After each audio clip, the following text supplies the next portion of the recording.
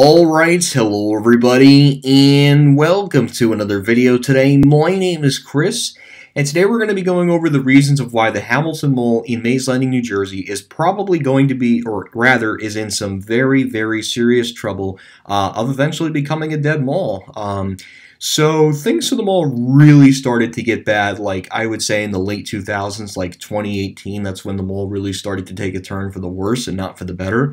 Because in 2018, I believe it was either in summer or fall of 2018, it was announced that Sears and Roebuck at the Hamilton Mall in Mays Landing, New Jersey, would be closing by November 25th, 2018, and this spot has remained vacant since then. There has been no new anchor spot at the mall. So the Sears and Roebuck store that was formerly located at the Hamilton Mall in Mays Landing, New Jersey, is now completely gone from the mall. And by the way, as of 2021, when the store did close 3 years ago, there has been no new tenant that has been announced for that former Sears and Roebuck store at the Hamilton Mall in Mays Landing, New Jersey. And it's funny, too, because this Sears store used to be at the Shore Mall, which aka used to be called the Searstown Mall, but it relocated to the Hamilton Mall in the late 1980s when the property was being built. So yeah, Sears and Roebuck is now completely gone from the mall. Basically, you know, Sears itself is struggling as a whole. It's still around in 2021, which to me is amazing that the brand and Kmart too. It's amazing that both are still around. But it's all about real estate at this point with those two iconic brands, unfortunately. And then of course, not exactly 1 year later, but a couple months later, but in 2019, it was announced that this JCPenney store at the Hamilton Mall in Mays Landing, New Jersey, would be shutting down by July 5th. Which is a Friday of 2019, and the New York store, which was the Smith Haven Mall in Lake Grove, New York, also closed on that same day. So JCPenney was completely gone from the mall, and this was definitely looking troubling for the anchor spots such as Macy's, you know.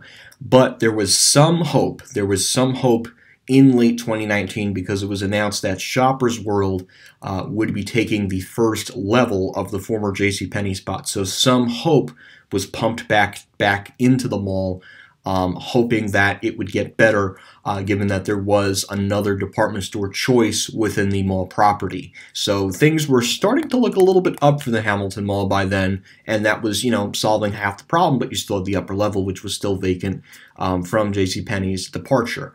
And unfortunately, here we are in 2021, and yesterday it was just announced that Shoppers World would be going out of business, effectively once again putting the JCPenney spot in the same exact position it was 2 years ago after JCPenney shut down their store at Hamilton Mall in Mays Landing, New Jersey. And I think, you know, some of it too, probably some of it, probably the lease was up for this spot, and Shoppers World probably did not want to renew, and I could not, you know, disagree with them. I mean, especially since the fact that this mall was very, very, very, very, very close to losing their power last spring. So, I mean, they probably got scared by that, and that's probably why they didn't want to renew the lease. Because, you know, I mean, the other problem, too, is the mall is not owned by Namdar. And we all know Namdar has a very bad track record of, what's it called? Maintaining malls and stuff. You know, they make all these promises like we're going to reinvest in the center, and yet they just let the property continue to rot. It's sad. It's really sad.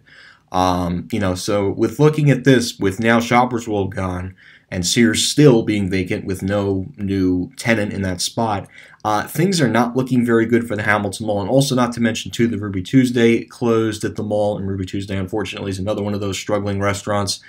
So things are not looking too good for the Hamilton Mall, and I believe there's definitely vacancies in the food court, and even the interior of the mall too, there's definitely some empty spots. So things are not looking too good for the Hamilton Mall, unfortunately. The last time I was here was in 2017, so it was about 4 years ago before they announced the Sears and JCPenney closings, and now they're just down to Macy's. And to be honest, I even think Forever 21 and H&M are probably going to look to leave the mall too and probably just focus on Atlantic City at this point. I mean, I don't see those tenants sticking around for much longer. Really, the only traffic that H&M and Forever 21 would get is the, you know, students at Stockton University, and even then. So yeah, in regards to H&M or Forever 21, they definitely lost a lot of traffic as well. So it's unfortunate and it's a shame, but at the end of the day, it's, you know, what can you do, unfortunately? So Anyways, guys, that's my video in regards to Hamilton Mall becoming the next dead mall in the state of New Jersey. And what are your guys' thoughts? Please make sure to leave that in the comment section below. So, anyways, guys, thank you again for watching this video. Hope you enjoyed this video, and that will be